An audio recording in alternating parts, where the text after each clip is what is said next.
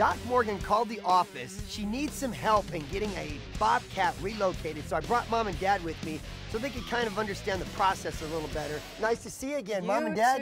You too. Hey, how Joy are you? doing? Hi, Doc. Mom loves cats. She's been really excited about it. This is the perfect time to release, so I guess we should get her ready for her first big night out on the town. Right. Let's go see her. Curfew, right?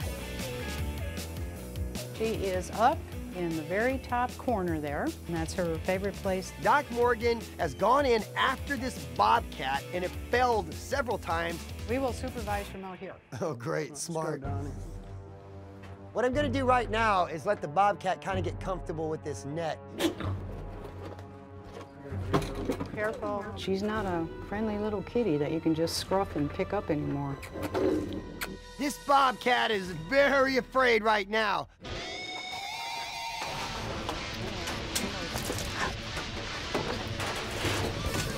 You got her?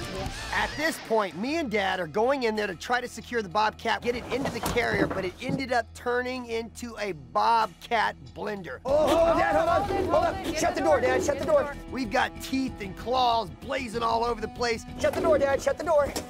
Watch your hand, Bill, because she's got a crack right there where your hand is. Yes. All right. Good job, yes.